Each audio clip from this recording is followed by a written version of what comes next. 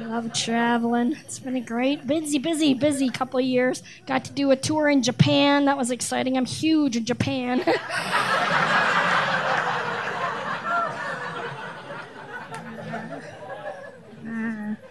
I was in Romania at the end of last year, Romania. That was cool because I never thought I'd ever go to Romania. And the cool thing is I have two friends that I went to school with in Canada that now live in Bucharest. So I got to visit them. And they have two full-grown Newfoundlander dogs. I spent 4 days getting teabagged by two black bears.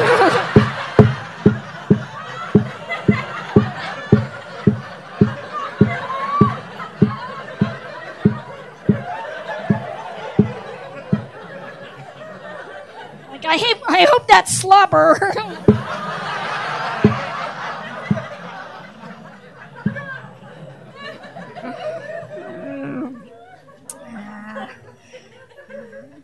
I was in Ireland last month, and that was good. I got to do something on my bucket list in Ireland. I went on a hot air balloon ride over the cliffs of Moher. And I've seen hot air balloons from a distance, right? But when you're underneath them, holy cow. And I had the most spectacular view of the inside of a basket.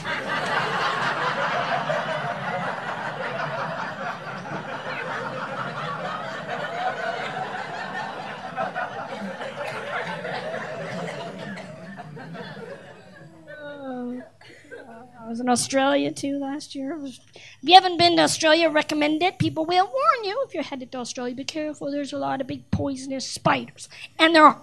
Just a little pissed off that nobody warned me about the reptiles. Because there I was, I had my backpack on, I'm trudging through the rainforest, and a goanna ran across my path.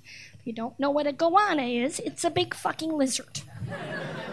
Not shitting you, these things grow up to 6 feet long. They have razor-sharp teeth and claws. And they prey on birds, snakes, and small mammals.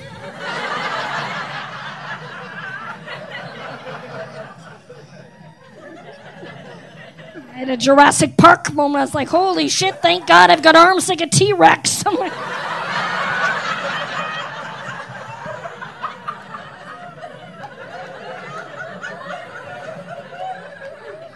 Shit's going down. It was a big one. There was a 6-footer. And goannas are very aggressive. So I was coming down the path. It turned, started coming at me, started charging me, freaking me out. It's like, oh my God, he's going to try and rape me. It's all right, it turns out he had a reptile dysfunction.